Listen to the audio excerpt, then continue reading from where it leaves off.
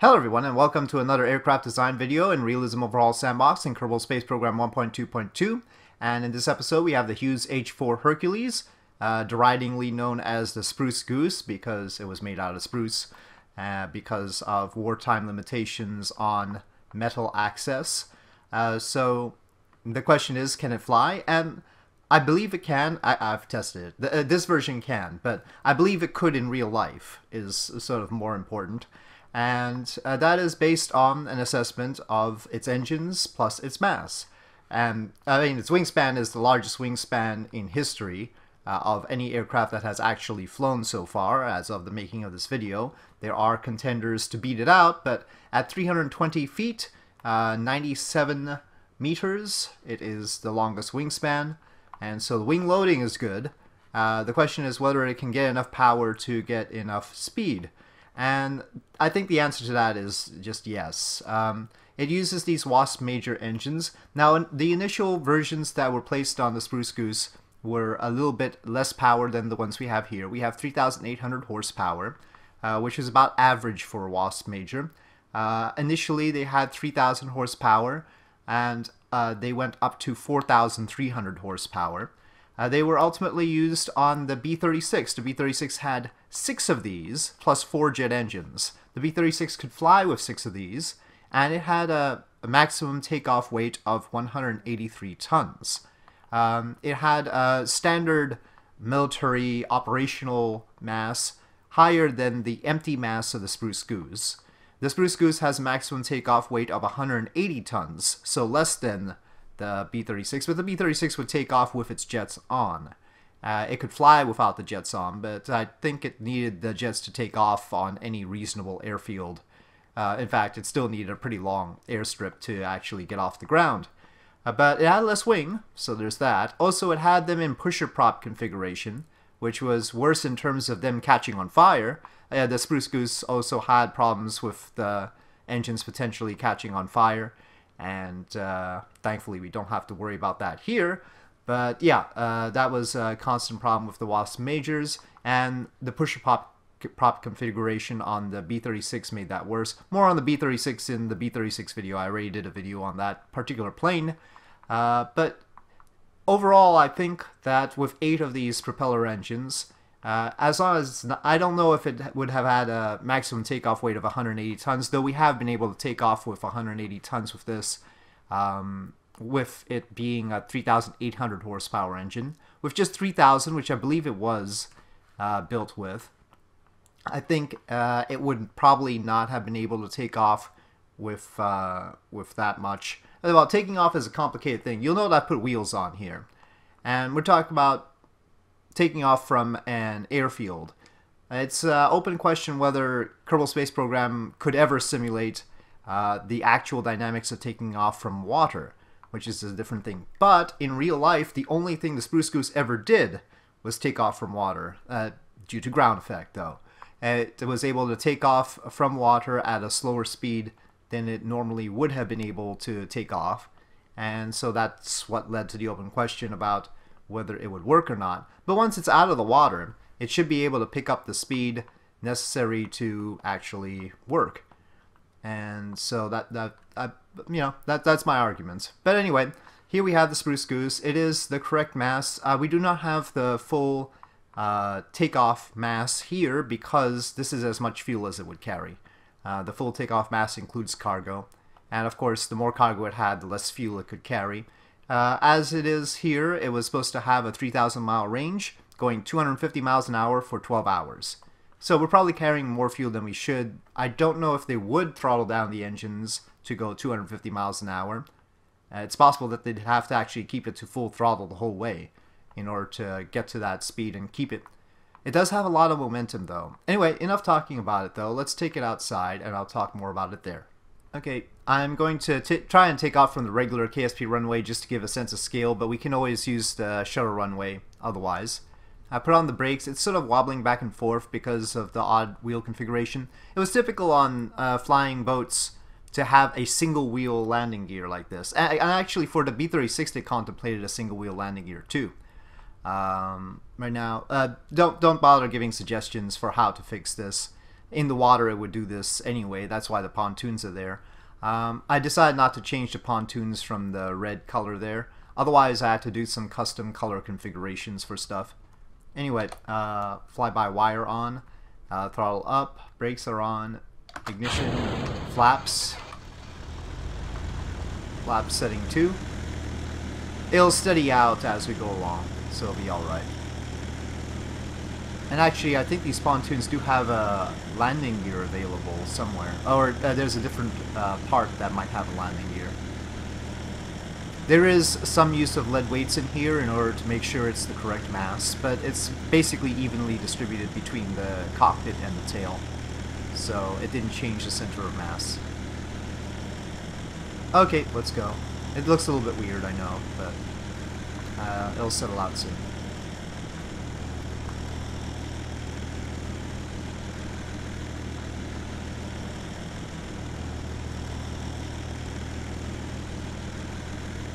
Dimensionally, it may be a little bit off, especially the tail doesn't look right to me, but then the tail never looked right on the Spruce Goose, so it's the right height. I actually took a procedural tank. Oh, no, hold on, let me push it down.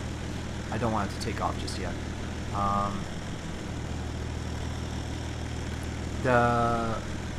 Yeah, I had to use a procedural tank to verify the height of that, and it is the right height.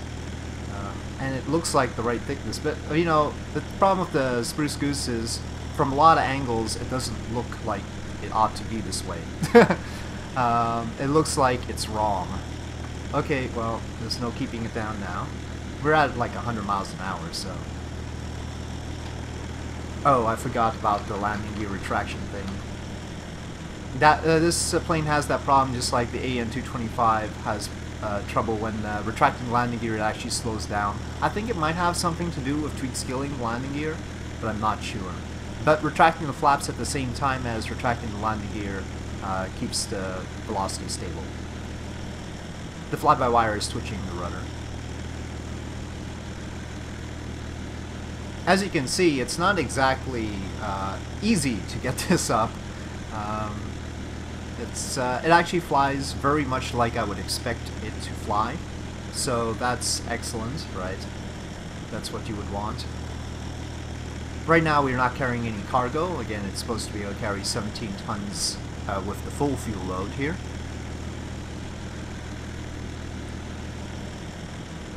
And I have not yet gotten it to 250 miles an hour, though I think it should be able to.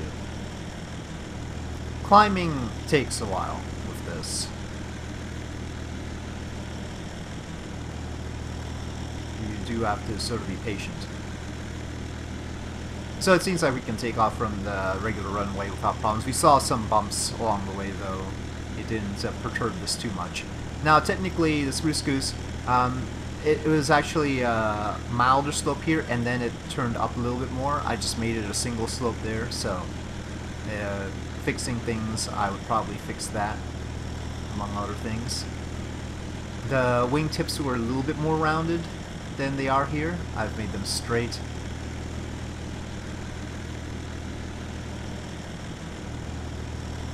I could smooth out these lines a little bit more.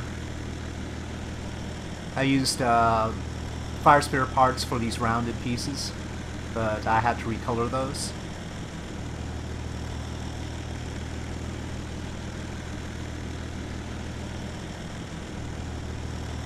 I think while we're going slow, I might as well try and set it down in the water.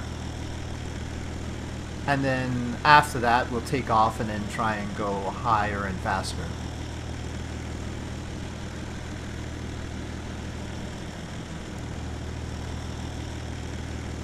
So I've throttled down, and you can sort of see the stats for the engines if you're curious. But I've throttled down right now. The maximum thrust, if you want to measure by thrust, is 30 kilonewtons.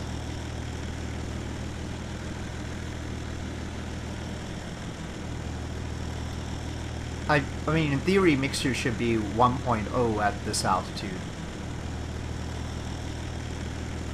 I don't know why it defaults to 0.7, but I'll just leave it be.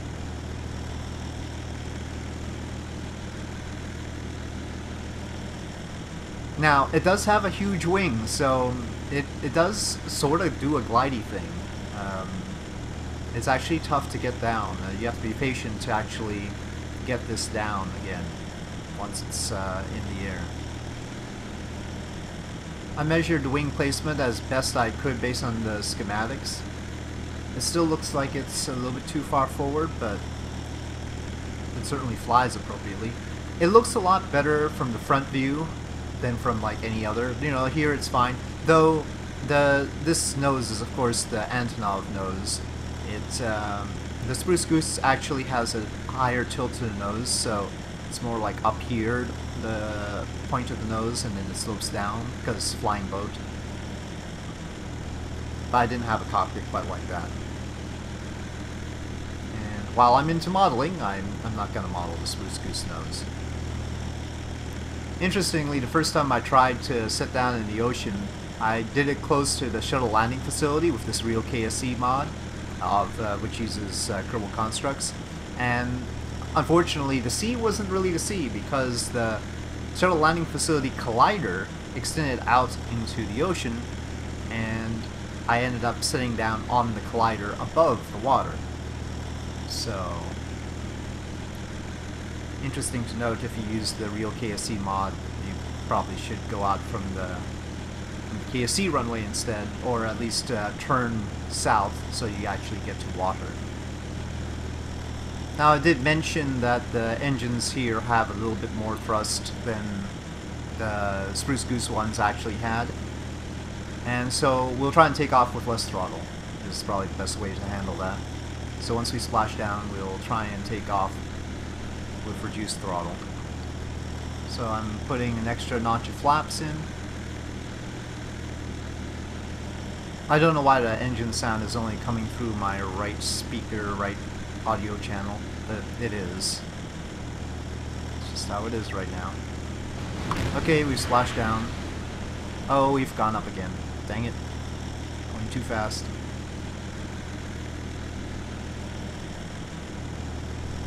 Oh, don't go hard though. Ooh. Okay, just stick it, stick it, stick it. Okay, now we encounter a different problem where it doesn't really want to slow down in here. It's got a lot of momentum. So I actually reverse thrust on these. You can see it's up and there's a reverse thrust. Now I've reverse thrust and I'm actually reversing them. I don't know if the Spruce Goose would have been able to do this, but it helps to do this.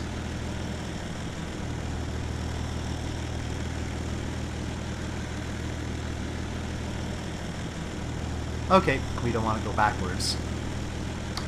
Regular thrust, and now let me just calculate how much we should throttle down by. 3,000 divided by 3,800 horsepower. 0.789 is throttle level. So let's just go for about 3/4 thrust. Well, actually I can get it exact right here. 789. Oh, that's about right. Okay, so that's how much power the Spruce Goose would have actually had at the time. It could have been updated with the B-36 engines, which is what these are, since they're the same engine, just a little bit uprated.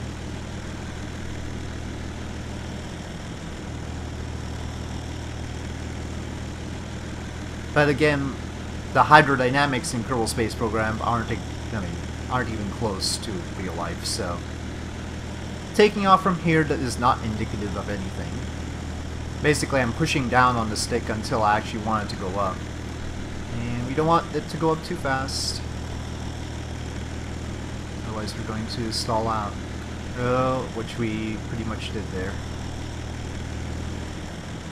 And now we're just sort of skimming, waiting for pickup in speed so I can retract the flaps.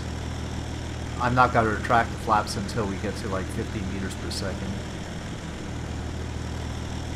But in this respect, it seems to be very realistic, right? We've throttled down to the right level, and it's doing what it seems like the Spruce Goose did.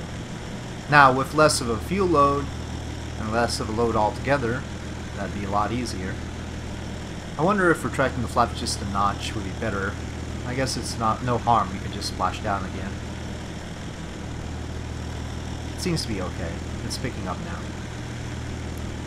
The real Spruce Goose is silver, and unfortunately I couldn't get silver textures on all these parts. That would take a little bit more time. Actually, building this did not take much time at all, and it only required one test crash, if you will, to adjust and make sure that we could take off properly.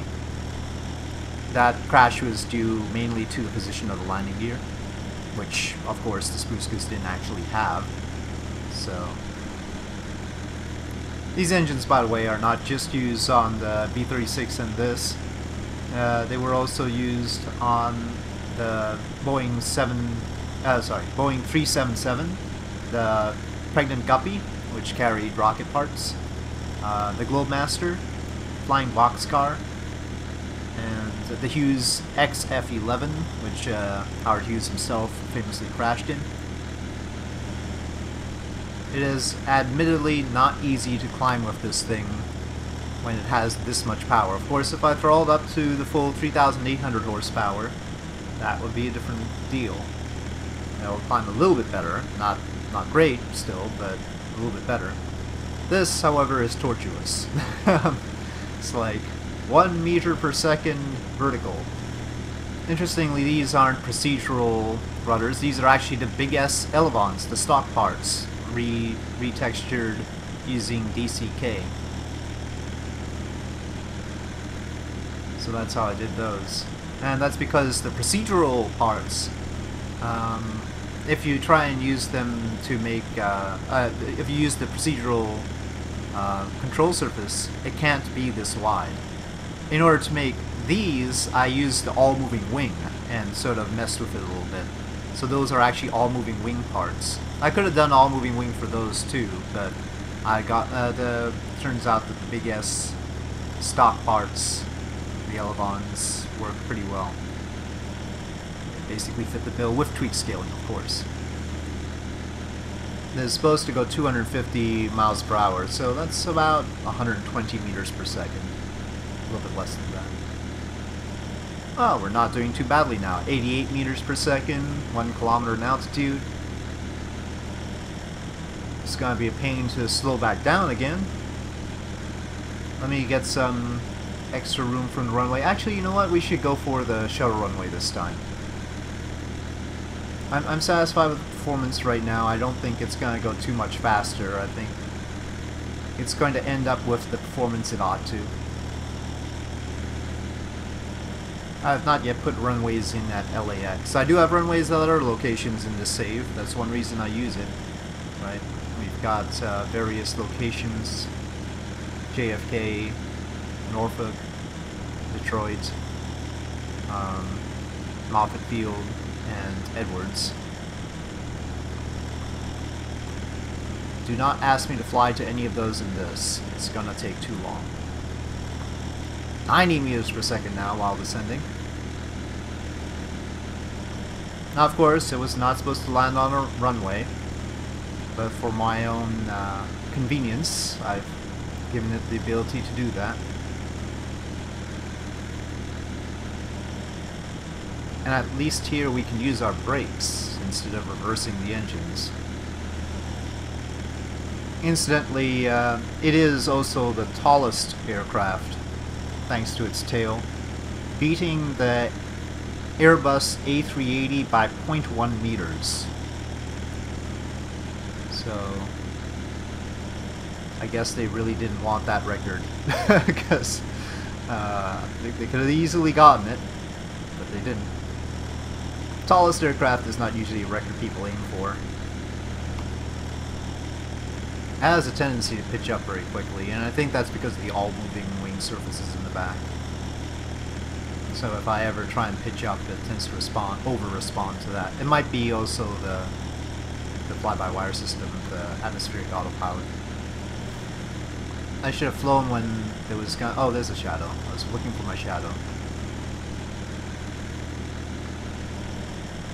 I'm very high. but thankfully it's a long runway.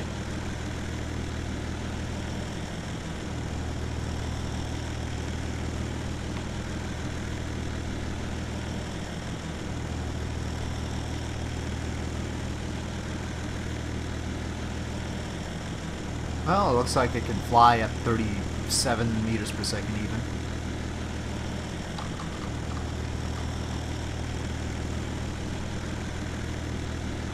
And with the brakes, it sure doesn't take long to stop. But here it is. The Hughes H-4 Hercules. The H-1 is a different plane, and I would like to make that. But there's the Hughes H-4 Hercules in not all of its glory, but most of its glory. And this is probably the best rendition I'm going to be doing of this particular plane. Yep, I'm quite satisfied with it. It flies very well. It flies as I would expect it to. And I think I'm happy with that. So anyway, on that note, thank you for watching. I hope you enjoyed this video. If you did enjoy this video, please do press like. If you have any comments or suggestions, please leave them in the comment section below. And I'll see you next time.